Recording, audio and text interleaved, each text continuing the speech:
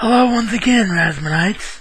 Christmas week continues here on the Razman's Reality for 2011, as this time we take a look at Rakin&Bass's "Twas the Night Before Christmas" on the Razman's Reality.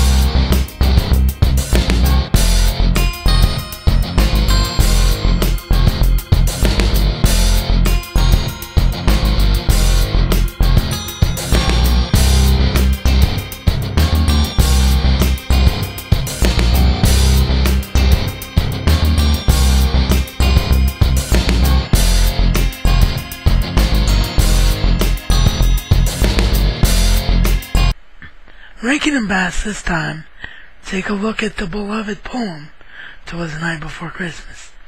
The difference here being that "Twas the Night Before Christmas," while being a great poem, is really short, and it only talks about the arrival of Santa. So the backstory and the meanings of the special was an entire fabrication of Rakin&Bass, and it was a good one. It tells the story of Father Mouse's family.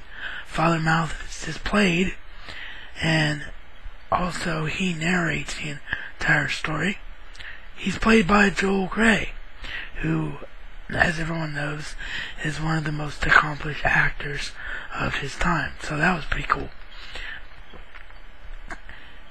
His family lives below the town clockmaker, and his son, Albert, who's a genius and thinks too much with his head and not with his heart, believes that Santa Claus is a fraudulent myth, and writes so in the town newspaper.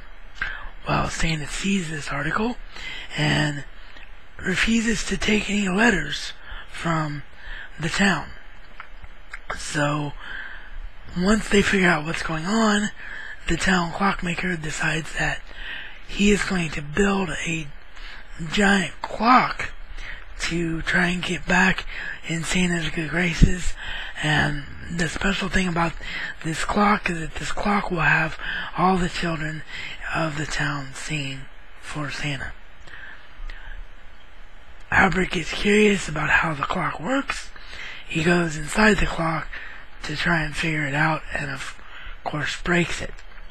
So the story is about not only his redemption and realizing that it's not so much about Santa the person, but Santa and the overall good feelings that he brings to everyone, and also the fact that his actions have consequences. And in the end, he helps repair the giant clock he damaged. The children sing. Santa, of course, comes down, and that's where we hear the poem. And in a nice touch that's appropriate for this story, Santa is mouse-sized. So I always enjoyed that. This is a great little special, one that I, as I said, am very admirable of. Have a lot of admiration for. There we go. Because it was completely original content. The Blu-ray transfer itself is immaculate once again, stunningly restored from its film source with great sound. So everything you'd want you can have.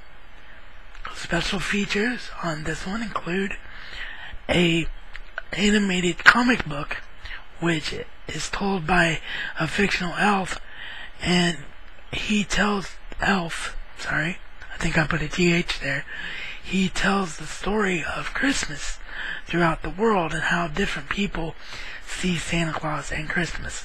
So while it has nothing to do with the special, it is a very entertaining thing for little kids and probably really informative to them. And I even learned some stuff because this was the first time I'd seen this special when I got this Blu-ray. So I really want to thank Brad for all of these, of course, but especially this one, because this one is one that just never gets shown on TV anymore, at least not that I can see. So I hadn't seen it in about 10 years. So it was really great to revisit this one. And now if we take a quick look inside, the artwork is exactly the same on the front of the case as it was with the slipcase on, so there was no point in showing you. But as you can see on the left there is the DVD copy with the exact same artwork, and then on the right is your Blu-ray disc, which has a black cover and almost golden like snow. So pretty cool this artwork there. So there you have it. Great special. Great presentation all the way around. I cannot recommend owning Twas the Night Before Christmas enough. And one thing I did forget to mention is that the whole basis of the story, of course, as you can probably hear from my telling of it, was the opening line of the poem, "'Twas the night before Christmas, and all through the house not a creature was stirring, not even a mouse." This is reality according to the Razzman. In Razzman style, it's not just a catchphrase, but a way of life.